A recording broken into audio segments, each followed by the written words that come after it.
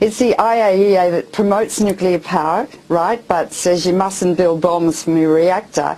And that negotiation took place, several decades, quite a lot of decades ago, and the WHO just does not, it has not examined the results. Yes, this is the biggest medical conspiracy and cover-up in the history of medicine, George. Yes. Right. So the WHO, IAEA, the UN Scientific Committee on the Effects of Atomic Radiation, I all don't of them know about are part the UN of the cover-up. Scientific Committee. Well, that's certainly the IAEA and the WHO. The UN Scientific Committee is the major repository of the science on this issue. You don't know about it? Well, yeah, no, I've read about it, but the main thing is that the WHO was prevented or did not examine the results from Chernobyl, and it's ongoing and will be for generations and generations, George. But the United Nations did. 40% of the soil in Europe is contaminated. The United Nations Committee did examine Chernobyl, and they said that so far the death toll from Chernobyl amongst both workers and local people is 43.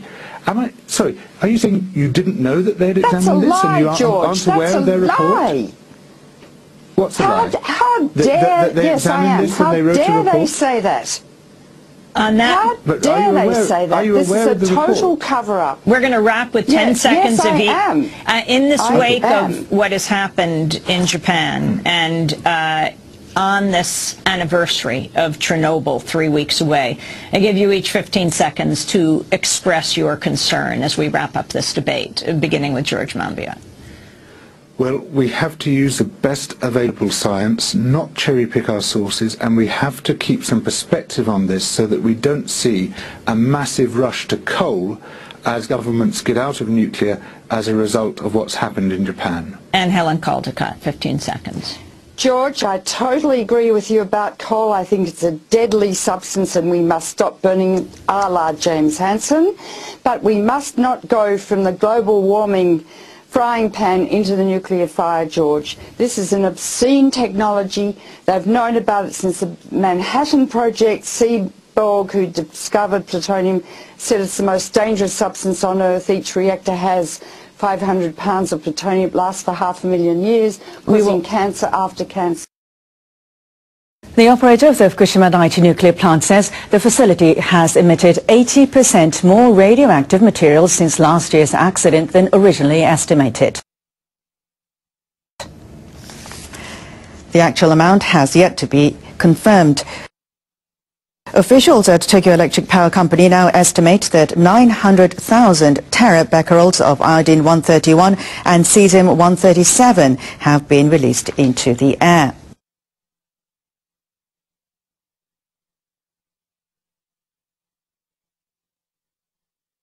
That's less than 20% of the amount emitted by the accident in Chernobyl, but it's 50 to 80% higher than separate estimates by the Nuclear Safety Commission and the Nuclear Industrial Safety Agency.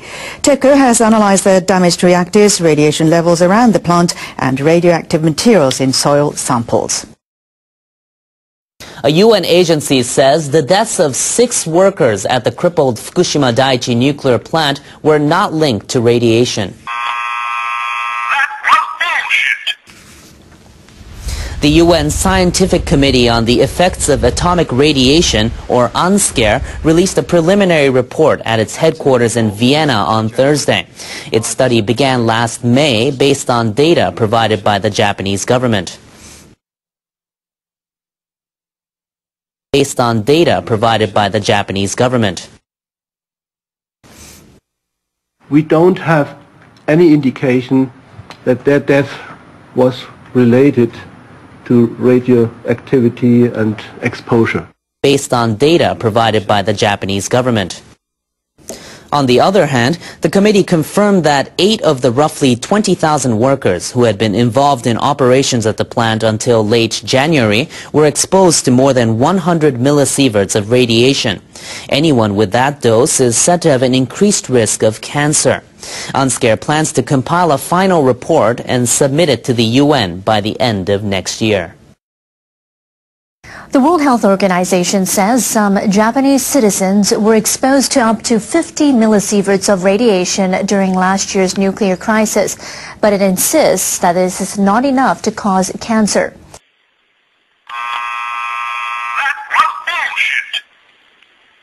The WHO released a preliminary report on estimated radiation exposure for the 4 months after the accident at the Fukushima Daiichi power plant in March 2011.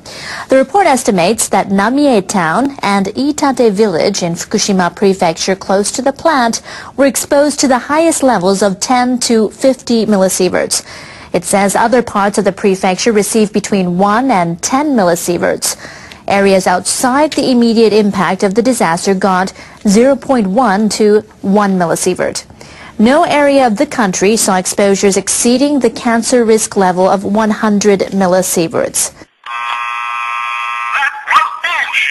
On the other hand, the committee confirmed that 8 of the roughly 20,000 workers who had been involved in operations at the plant until late January were exposed to more than 100 millisieverts of radiation.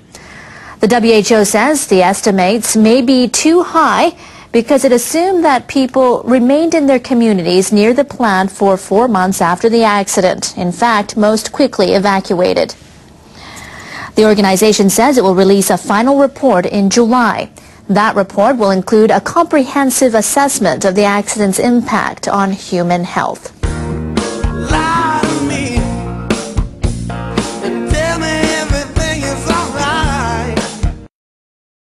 Firefighters are trying to confirm a report that 4 people are trapped inside a tunnel in central Japan. Workers were building a road through a mountain when something inside blew up. The explosion took place in mid-morning in the city of Minami Uonuma. Police say the explosion threw workers at the entrance to the tunnel off their feet. Doctors are treating 3 of them in hospital. Police and firefighters are working together to try to figure out what happened. Spokespersons for Japan's Land Ministry say workers were trying to move construction materials at the time. The tunnel is expected to be about 3 kilometers long when completed, and police say the explosion appears to have occurred more than 1 kilometer into it. There's a lot of tubes, volcanic tubes, in this vicinity here in Japan. Japan is a very seismic active area. We have the Pacific Plate lying out here. And we also have volcanic activity in Japan, and a lot. And Japan, as we speak, is already doomed, and it's just a question of time. Japan is going to finally go down when Fujiyama is going to go erupt.